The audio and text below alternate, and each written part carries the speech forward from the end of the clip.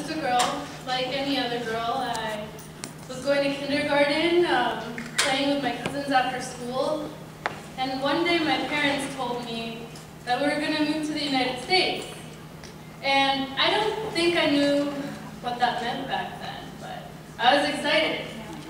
So when we made our way over here, I was still a kid, and I still went to school and played with my sisters. But suddenly I realized I wasn't just a kid. Now I was the little Mexican or the little Latina kid. That didn't bother me back then. But when I got to high school, I started asking myself, what does it mean to be Mexican? What does it mean to be a Latina living in the United States? So I asked myself, does being Latina mean I should go to all the Latino festivals? Does it mean I should learn to dance salsa, like they were earlier? Or more frightening, does it mean I alone suddenly become a representative for the largest minority in the United States? Yeah. Yes. We make up 17% of the population, and that's only growing. Around the same time I started asking myself these questions, my mom came up to me and asked me if I wanted to volunteer for this organization, Las Damas Latinas. And I said, at 16, why would I want to hang out with these ladies? Well,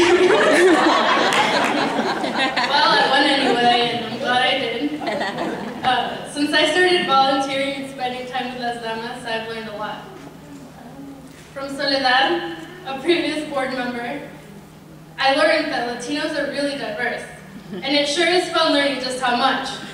She showed me, and still continues to show me, how much fun Colombians can be with their dances and their customs.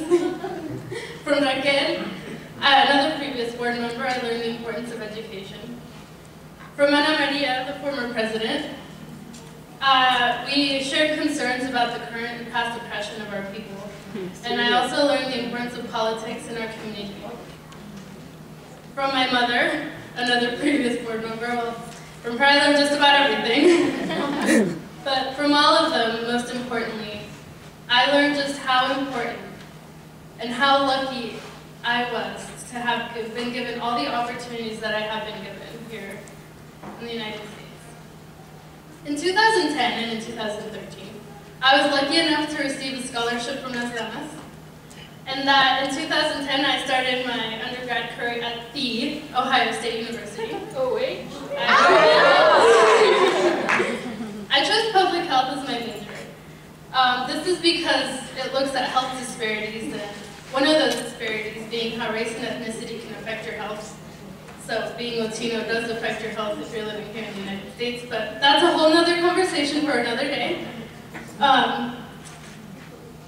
And this past May, I graduated, and I'm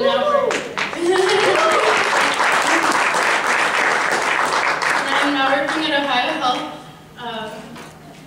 So who am I now?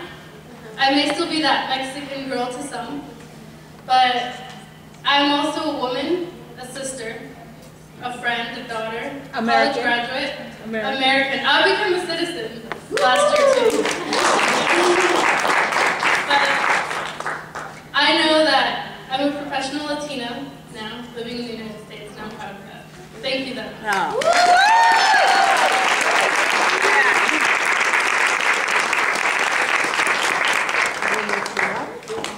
Thank you again, Carla.